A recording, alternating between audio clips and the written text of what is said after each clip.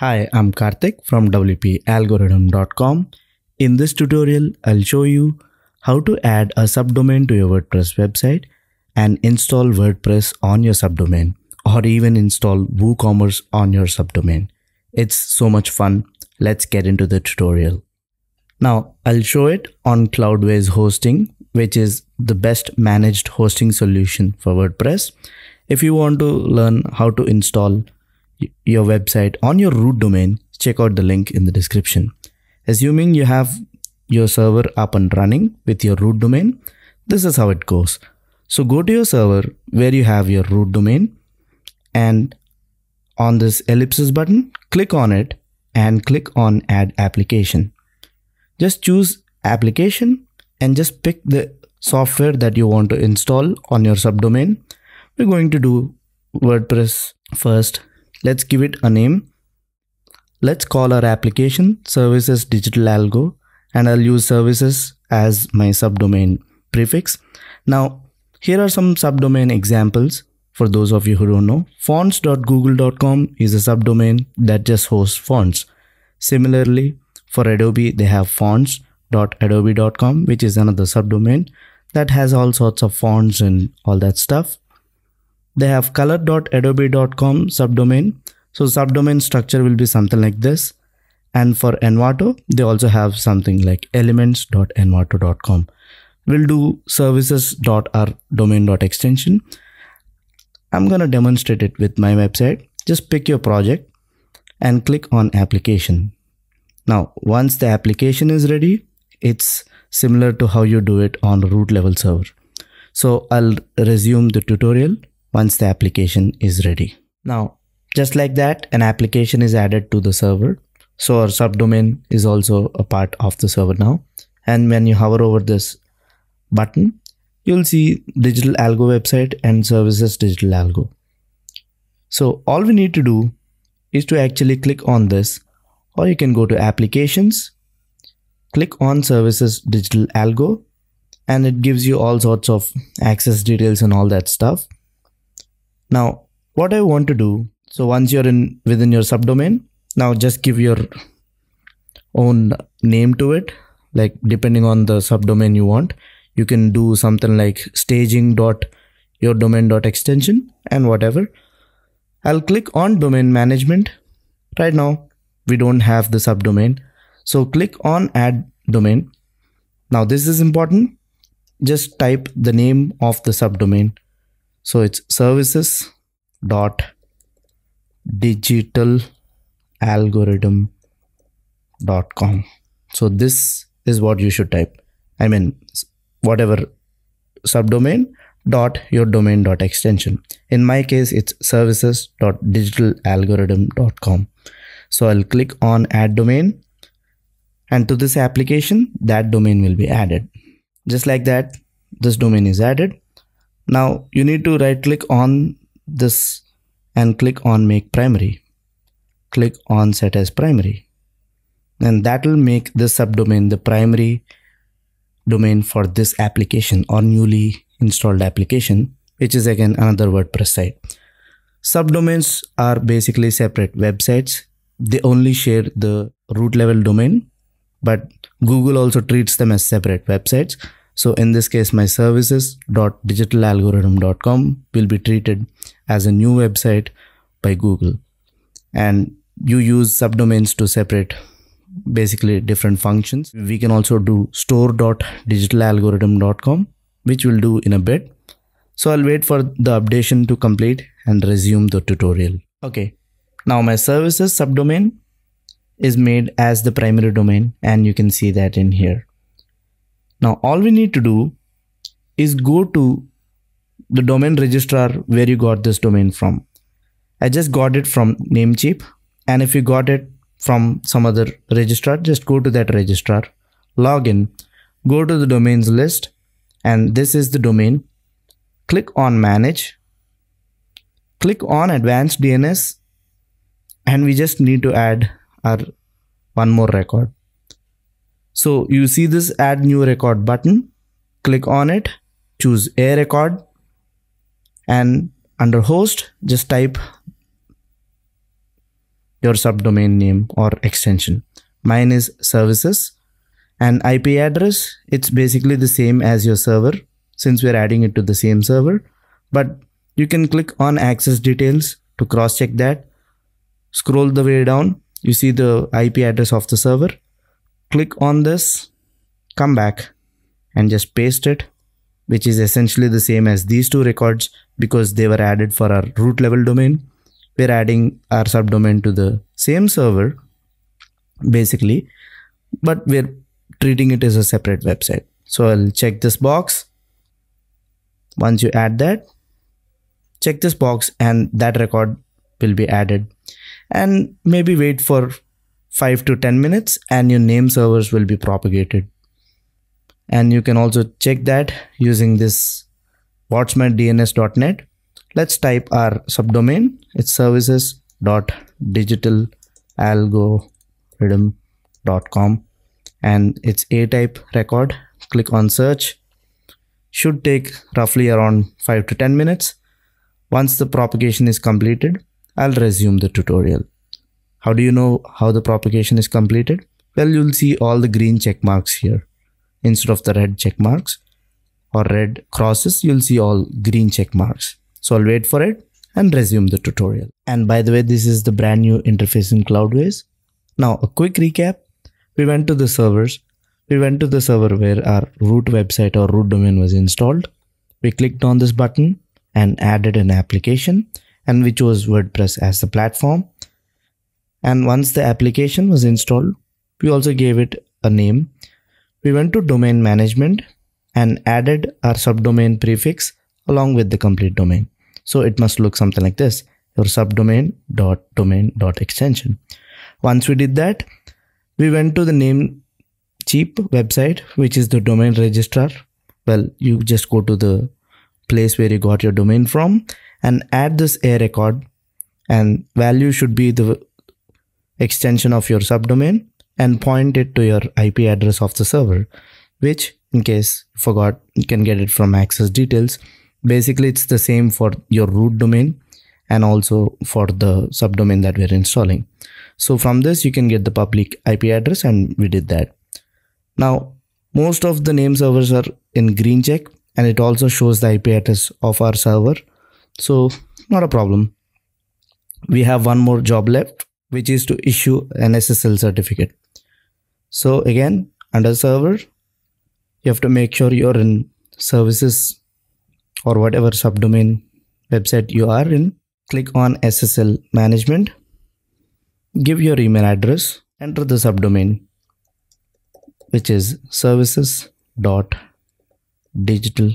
So you have to enter the complete address like this. So your subdomain.domain.extension.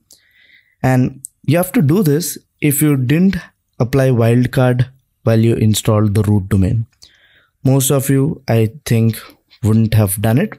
So we are issuing an SSL certificate to our subdomain. Click on install certificate and it'll take a while.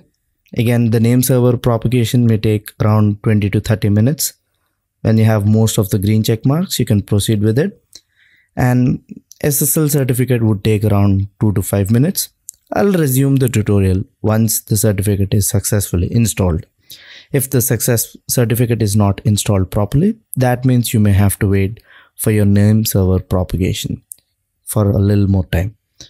But let's see what happens. I'll resume it once it's successful. Now the SSL certificate has finished installing on our subdomain. Now, congratulations, our subdomain is ready. You can click on access details, and when you click on this link, well, you have a blank WordPress install. Subdomains, as I said earlier, behave like completely different websites, right? So your domain is separate, your subdomain is separate. And if you want to log into your subdomain, well, just a similar way you do with your root domain, services.wp-admin. You click that, you'll be taken to WP admin screen, and this is the username and this is the password. I've copied username and password from the access details under this application. If you forget your password, you can click on this pencil icon to simply re-edit the password, and that becomes your new password, with this being your username. It's that simple. Okay, I'll click on login. I'll do never for this website for now. And there we have it, a fresh WordPress install. Now you can go ahead and build it with Elementor. You can check out WordPress tutorial for beginners playlist and do all that stuff. In a similar way, let's also add another application. And whenever you add multiple applications to a server, just remember that it's actually taking the resources from the server. So you better scale your server to handle multiple applications, at least like 4 gigs of RAM or something like that. And if needed, also upgrade the storage by using block storage. As you can see, this has 2 gigs of RAM, like 5 subdomains or something, at least have like 6 gigs of RAM or something like that. Now I'll click on add application, and this time I'll pick WooCommerce directly, WooCommerce with WordPress or whatever. I'll click WooCommerce, and that is recommended. And it also shows that at least 4 gigs of RAM is required for production websites. Anyway, I'll call it Digital Algo Store. Let's keep it in my website folder. Click on add application. Again, scale your server whenever you're adding multiple applications. And by the way, this is the new interface. It'll take a while, and I'll repeat the steps, except now I'll be adding a store a record to our server. So let's actually go ahead and do that, or let's call it shop. And let's copy this up and paste it. I'll click on this. So our next subdomain for our store will be shop.digitalalgorithm.com. You can also do like store dot whatever your domain dot extension. So I'll repeat this process and show you the final product. I think that's better. We are just adding the WooCommerce application, and you can also click on application. And right now we have 2 and the third one being created.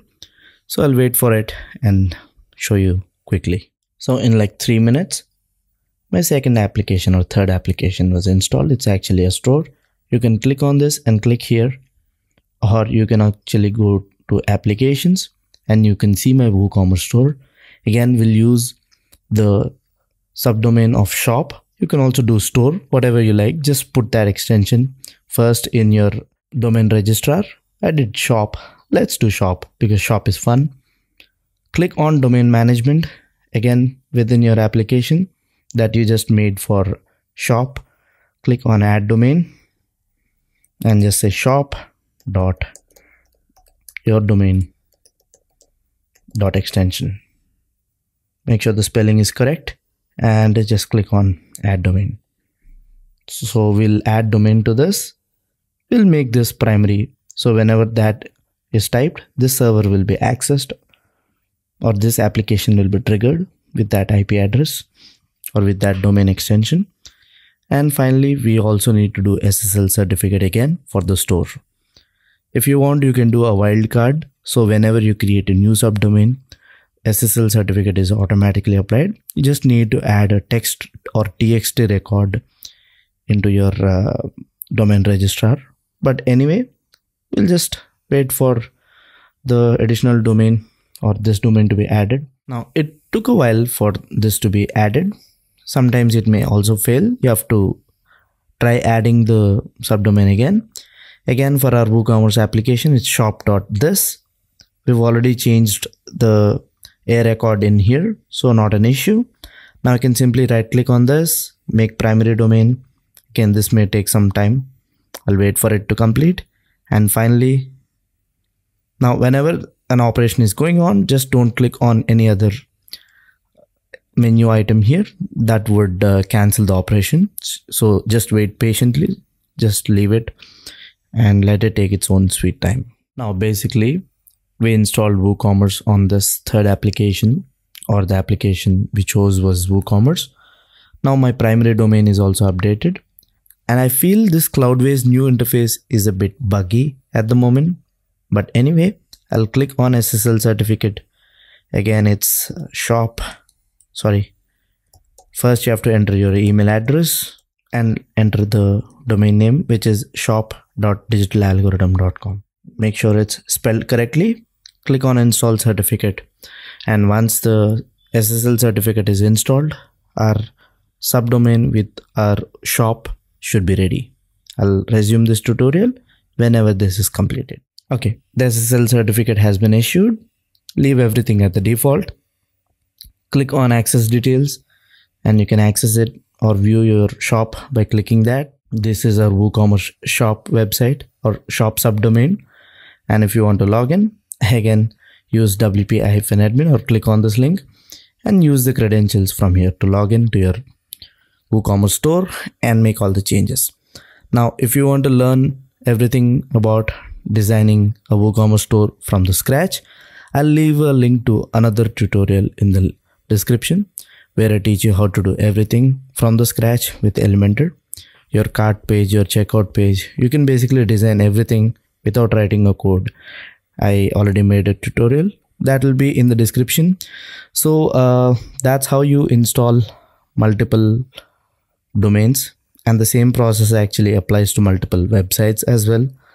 You can go to your server, click on vertical scaling and increase the capacity to maybe 8 gigs or something like that so that it can properly handle all this. But since this is a demo, I'm not gonna do any of that. But yeah, that's how you add subdomains, and subdomains are basically separate websites that behave independent of your root domain, and they're quite useful to separate maybe your store from your core website, or maybe you want to have a support subdomain. You can have that. Totally up to you. Let me know what you guys think. And it's similar for non-Cloudways servers as well. Only there you have to just go to domains, click on subdomain, add a subdomain and do WordPress one-click install on those subdomains. But anyway, that's it for this tutorial. Check out the description for other tutorials that I talked about, and check out WordPress tutorial for beginners playlist on the channel, and I'll see you in the next one. Peace.